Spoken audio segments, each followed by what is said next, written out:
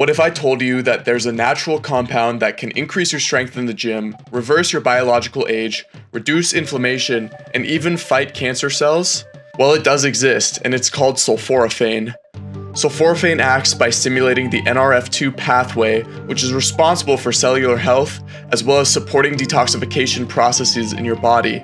It also prevents neurodegenerative diseases by reducing DNA damage in your brain. There's evidence to suggest that sulforaphane can reduce rates of cancer in smokers by helping your body detox carcinogens like benzene and acrolein. Sulforaphane is present in many leafy green vegetables like broccoli, cabbage, and Brussels sprouts. Fermented foods are also a good source of sulforaphane. Studies suggest that fermentation of leafy green vegetables can increase sulforaphane content up to 16 times. If you want to use sulforaphane to level up your health, then you'll definitely want to check out kraut crackers. These are made with fermented purple cabbage, taste delicious, and contain a ton of nutrients that your body needs